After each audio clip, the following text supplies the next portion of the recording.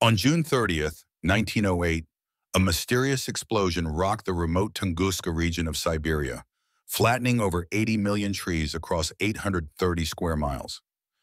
Witnesses described seeing a blue light, almost as bright as the sun, moving across the sky before a tremendous explosion shook the earth. The blast was so powerful it knocked people off their feet 40 miles away and was detected as far as the UK, with the night sky glowing for several days across Europe.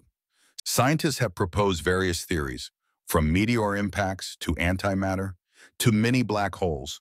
But the most widely accepted explanation is that a small asteroid or comet exploded in the atmosphere. Despite numerous scientific expeditions to the area, no impact crater was ever found, deepening the mystery of what exactly caused the largest explosion of its kind in recorded history.